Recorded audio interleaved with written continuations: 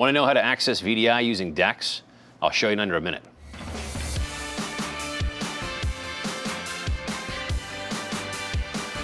For this video, we're going to be using the Samsung Note 9 and our VMware solution to access our virtual desktop. So to start, we'll simply connect to DeX by plugging into the bottom of the Note 9.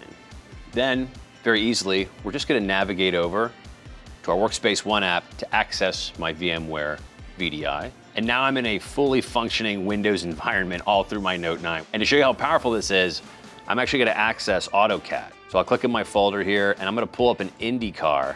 So with this VMware and DeX solution, I'm still mobile, but I'm not losing any of the tools or the power I would have in a typical desktop environment. And that's just one of the ways that you can access your virtual desktop environment through DeX. For more information, go to samsung.com/DeX for work.